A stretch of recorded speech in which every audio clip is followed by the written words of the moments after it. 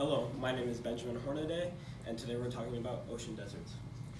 My rhetorical question is, to what extent do ocean deserts affect ocean primary productivity within marine ecosystems in the past 30 years? In fact, they negatively affect these ocean deserts, or negatively affect the marine ecosystems because the ocean deserts are expanding. They have the primary production within chlorophyll is low, and they cannot properly sustain life. For the first claim, what is ocean deserts? Ocean deserts are oligotrophic subtropical gyres. This means they're low in net autotrophy, and phytoplankton cannot photosynthesize, and they're unable to support life. And they're also low in chlorophyll count and primary producers. This means they have insufficient nutrients and low sunlight. So the phytoplankton, which is a primary producer for these oceans, cannot establish enough nutrients for other animals to survive in these areas. Based on this graph by J.L. Sarmiento, he says the sea lice chlorophyll is less than 0.1 milligrams in the subtropics. In the Indian Ocean, the North Pacific, South Pacific, North Atlantic, and South Atlantic, these oceans right here, this purple and especially the pink zones, show the extremely low phytoplankton counts and chlorophyll. So start off the expansion. Chlorophyll, due to the low chlorophyll and including temperature, the four oceans, or most of the gyres, are expanding. So it says right here by Jeffrey, in the ocean's least productive waters are expanding by Jeffrey Polovina. The four oceans combined the low chlorophyll waters are expanding at a rate of 0.8 million kilometers per year. This means that each of these oceans in the gray areas showing 1998 in the blue, 2006 and 2005 in the red, and both in the gray, show the natural expansion over time due to the low chlorophyll counts. It also shows the expansion of temperature, which is increasing by 0.02125 degrees Celsius and a 0.1 expansion per year. It shows in the ocean intercepts, and based on this graph, the slope of right here, which is the percent of 0.1, and the slope increase right here.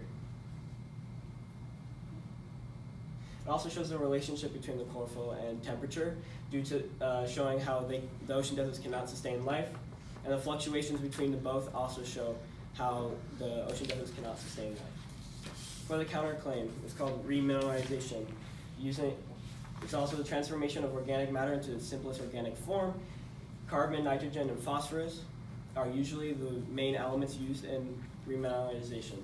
Bacterial plankton, which is a smaller part of the group phytoplankton, uses this to grow off of in these ocean deserts. Using the stimulus material of the NOAA and dissolved organic nitrogen in the global surface ocean, Distribution and Fate by Robert T. Lester, the graphs show the consumption and accumulation of the DOC within the bacterial plankton, and graph B shows the growth over time, expanding from 90 days to 0.14 cell increase. The limitations: remineralization does not do enough to stop the expansion or help it sustain life enough. It shows that it's too low. There's not enough remineralization being processed, and growth is being made gradually, but it's not enough to counteract the expansion. To conclude, ocean deserts are unable to support life due to the phytoplankton having low chlorophyll, and it's expanding over time due to temperature and the low chlorophyll. And remineralization helps the growth, but does not reach the amount necessary to sustain life. Thank you. What are your questions?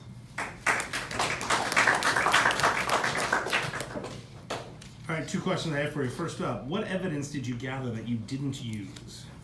I had evidence on, I think it was from, I had a bunch of graphs and from like NASA and visuals that I did not use, that I didn't need, which only showed the overall picture, but it didn't give the specifics needed.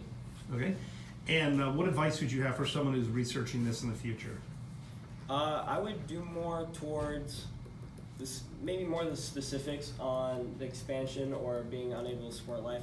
I had to find, there's not a lot based on my research, but there's evidence there, and what you can use is very limited, but finding something to go under more, it's unable to support life would really help in the future. All right, you're done.